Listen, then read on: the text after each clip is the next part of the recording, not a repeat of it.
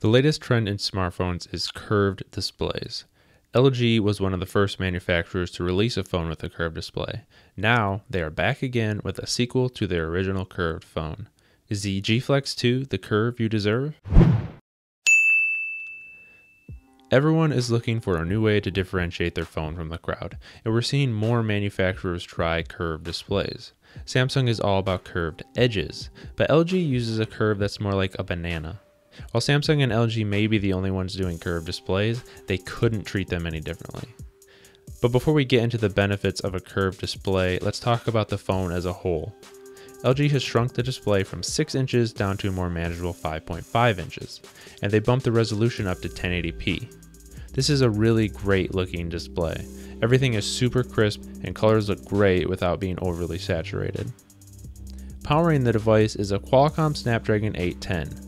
There were some concerns about the 810 overheating in the HTC One M9, but the G Flex 2 barely even gets warm when playing intensive games. Everything runs really fast and snappy, and I certainly didn't see any of the lag that was present on the device at CES. Battery life has been exceptional. I was able to get over 3 days of battery life with just very light usage.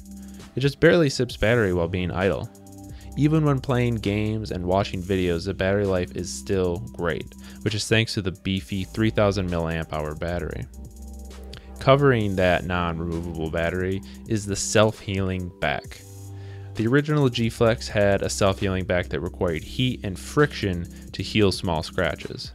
LG says this new model can heal scratches in just 10 seconds right before your eyes. I didn't have much luck with this. The thing is that the scratches it can heal are so minimal that you likely wouldn't care about them anyway.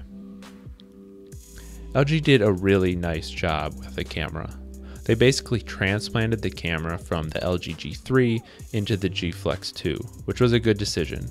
The laser autofocus works great and photos look really crisp and clear. The camera software is even better.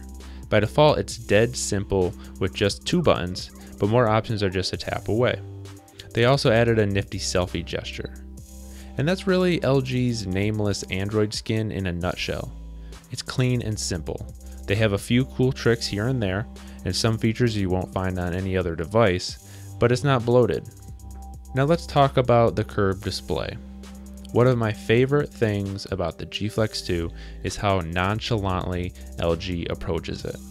They haven't included any special widgets, gestures, or any other gimmicks. They aren't trying to convince anyone that a curved display is going to change their life. They simply made a really great phone that happens to have a curved display. There are benefits to the curved display. It's perfect for making phone calls and it feels great in the hand. But these aren't earth-shattering features.